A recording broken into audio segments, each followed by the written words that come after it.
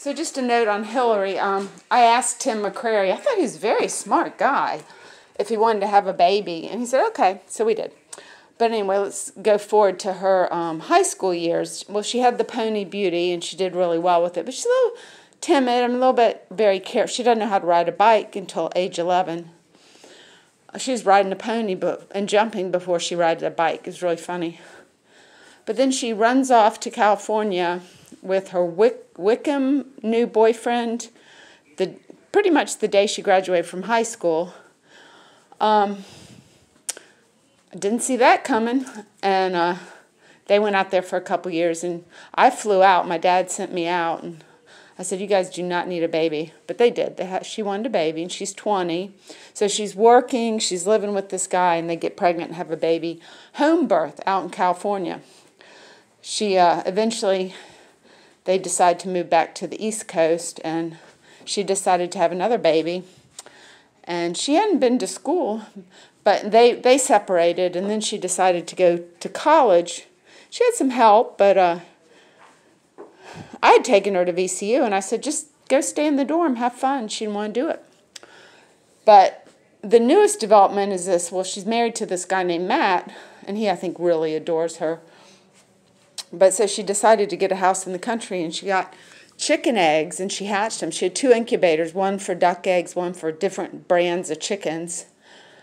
And one day she came home, and Matt was hovering over the ducks after those eggs didn't do well, so they went and got live ducks. Something was wrong with the thermometer. But so now she's out at her new farm. She's got 2 dogs. She wants a third.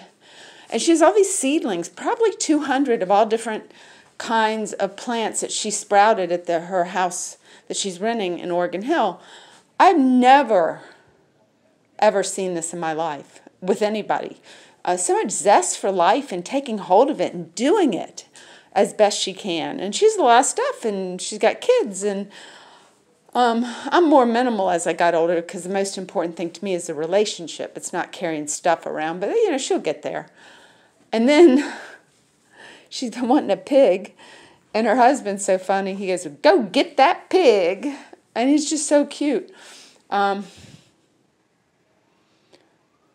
It's going to be an unusual sequence of events with her. Oh, yeah, and she's going to graduate school. She got scholarships and went to George Washington in what she loves, which was geology. I don't understand it, but she does, and she loves it. And she wants to get her graduate degree, and she's going to have another baby. She's planning another baby with this new husband. They want to have one, and she wants to do a little travel and partying in New Orleans. They want a trip in November to New Orleans, but then after that, she says, if I'm in New Orleans, I probably want to drink some. So, and then she's going to have another baby. Children can be mesmerizing, and she's making good choices for her, and she's even begun to come to terms with my mental illness that I've struggled with, which my sister obviously is not a good role model, or my dad. So you would think, but no, they're dealing too much with their own issues to be able to kind of adjust their world to include someone who's suffering from bipolar. I wish it was different, but it just is. I have to go with it. Go with my school, go with my art. I want to give back to my community. And